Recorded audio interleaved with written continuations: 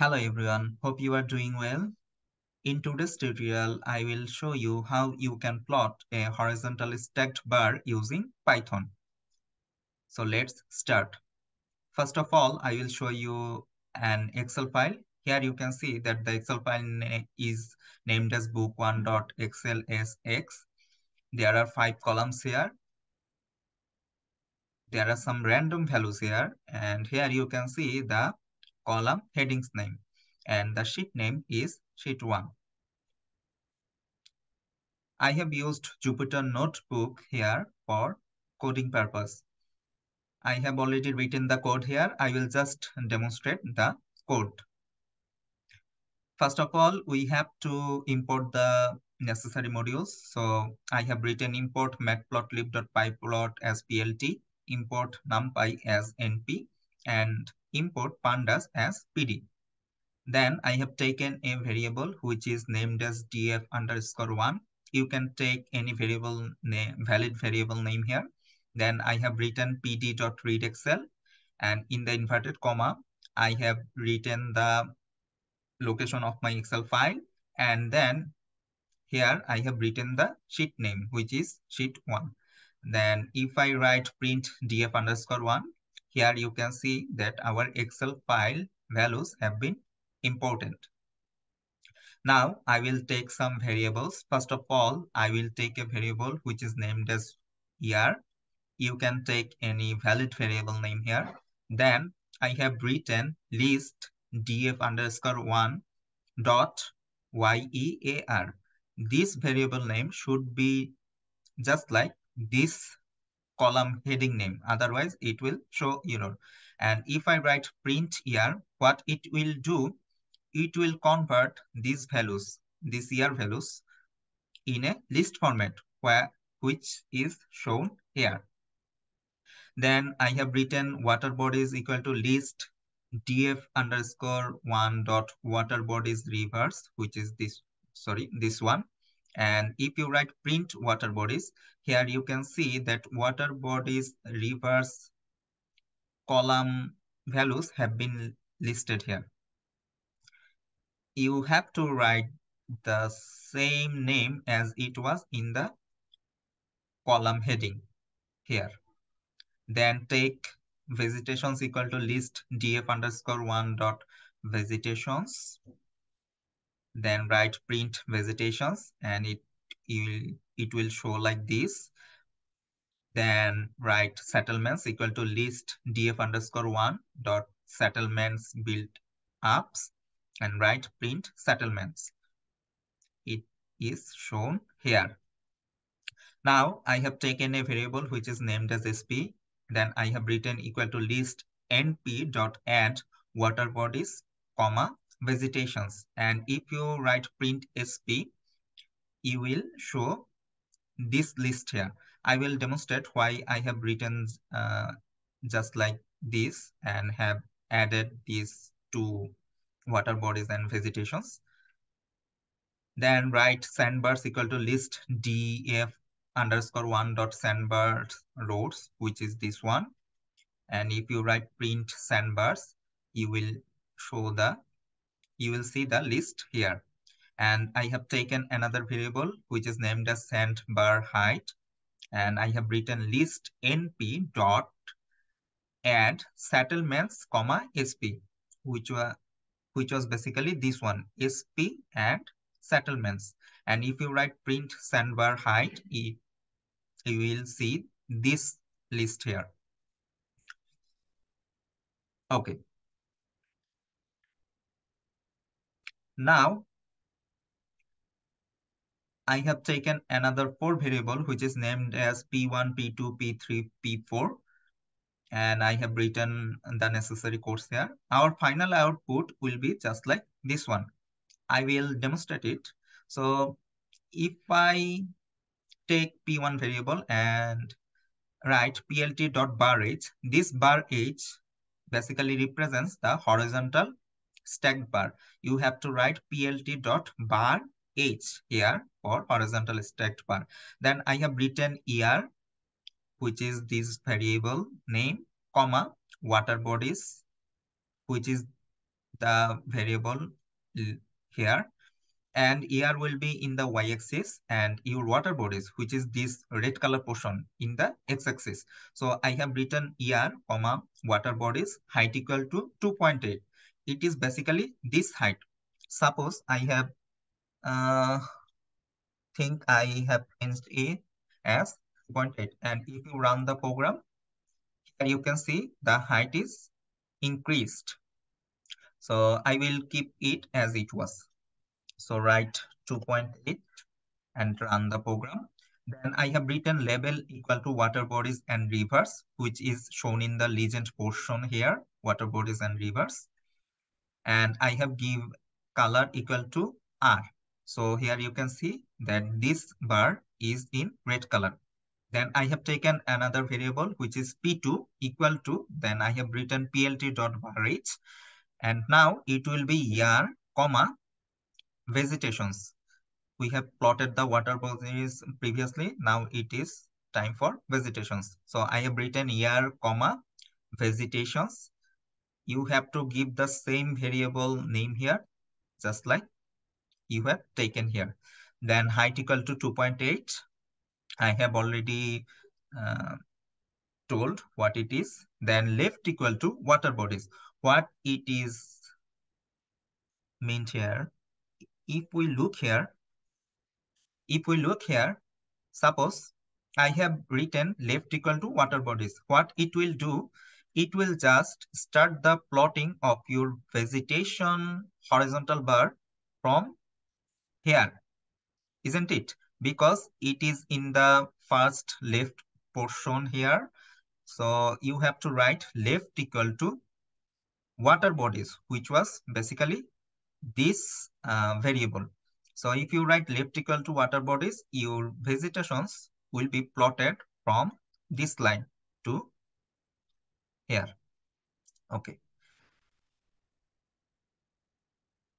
Now, if you write height equal to, if you write label equal to vegetations, then it will be shown in the legend portion, and you can give any color code here.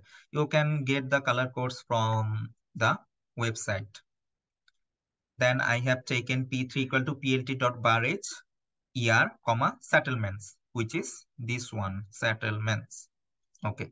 Then I have given height equal to 2.8, left equal to SP. What it will do?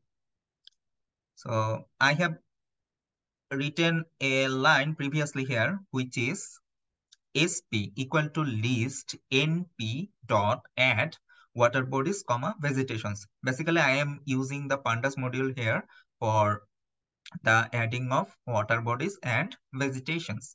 So what was our first water bodies value? It was 24.7. And what was our value of vegetations? It was 43.2. So if you write water bodies, comma, vegetation, it will add these two portions. So what it will do, it will add 24.7 plus 43.2 equal to 67.9. And it is stored in this variable, which is SP. And here you can see 67.9. Then what is for 65.7? If you look here, it is 16.2 and 49.5, which is 65.7. And it will just go like this for the other portions here. Okay. So it is in this SP portion, which is this one. The list is shown here. So why I have written left equal to SP? If you carefully look here, you will see that your settlements and build-ups will start from this one. So what it is actually? It is actually the addition of your water bodies and rivers and then vegetation. So it was 24.7 and 43.2, which is 67.9. So your settlements and build-ups will start from this line to this portion. So you have to write left equal to SP. So that's why it will start from this portion. Okay. Here I have marked here in the orange color. So if I give it, this orange color portion is 67.9 and your settlements and build-ups will start from the mark of 67.9, this portion. Okay. And it will be plotted to this section.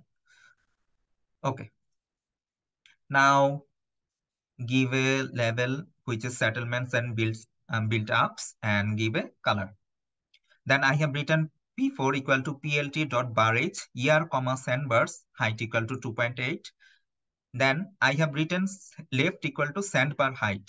If you look here, your sandbar height is written as list np dot add settlements comma sp. What it is meant here? If you look here, our sp value, first sp value was 67.9 and your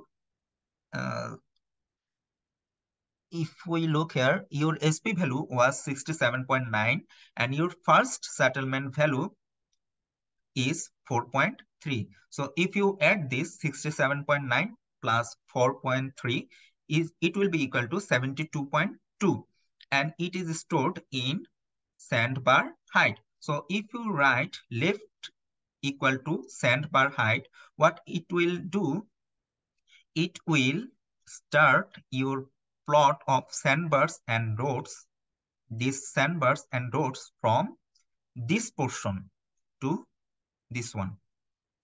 Why? Because if you look here, this is 72.2. So we are trying to plot just after one another. So you have to write left equal to sandbar height and this portion will start from this line 7, which is 72.2 and it will be plotted in this box and it will just go like this one. Okay. I have also marked it. If you look here, I have also marked it in black color. Here you can see this portion was 72.2. 72.2 and your sandbars and roads will start from this. Okay. Now I have written label equal to sandbars and roads, which is shown here, and you can give a color code here or any color name. So I have given this one. Then I have written plt.x label percentage. You can see this one here. Then I have written plt.y label, which is year, and it is shown here. Then I have given a title, which is horizontal stacked bar plot, which is shown here. Then I have written plt.bar underscore label p1, which was this variable, comma, label type equal to center, font size equal to 8. What it will do, it will just plot your values in the middle portion. So our first value was, if you look here, was 24.7. So it is plotted here. You can see it is plotted in the center portion, which is 24.7, and the font size is equal to 8. Then the others are plotted in the center portion as well, 16.2, 15.2, 17.9, 21.7. Now I will write plt.bar underscore label p2, which was for vegetations, and it is written label underscore type equal to center, and the font size is 8. So here you can see the values are here: 43.2, 49.5, 50.5, 44.5, and 43. And the rest portion are for P3 and P4, which is also shown here. Now I have written plt.yticks here. What it will do, it will give the tick marks here. 2003, 2009, 2015, 2021, and 2027. Then it is written plt.xlim 0, 100. Basically, it is the range of your x-axis, which is from 0 to 100. Here you can see. Then I have written plt.legend location equal to 0.04, comma, minus 0.3, comma, in pool equal to 2. So you have given the label names here. If you want to show it in your graph, you have to write plt.legend. Here you can see that we are seeing the legend portion here, which is water bodies and rivers, vegetations, settlements and built ups, sandbars and roads. And the you can change the location here for the better position. Suppose I am giving 0.04, not 0.04, 0.09, and minus 0.3, not minus 0.3, I am giving minus 0.7. And if you run the program, you can see the legend box is in another portion, and it is written n cos equal to 2, and it is shown in the 2 columns here. Okay, you can just change the values here and see what happens. I will keep as it was. Then I have written plt.save figure stacked plot.png. You can give any name you want. Then I have written bbox underscore inches equal to tight. So this PNG file will be saved in the same location where your Jupyter notebook is. And finally, I have written plt.show. And if we look at our final plot, here you can see it is our final plot. If we double click here, and this is the final graph. I think you all can understand what has happened. That's it. Thank you everyone. See you in next tutorial.